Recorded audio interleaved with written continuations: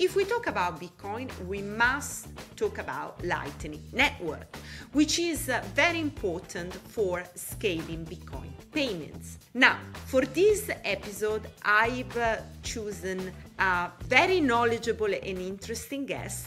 Christian Catalini is the co-founder and chief strategy officer at Lightspark, which is building a core infrastructure on the Lightning Network.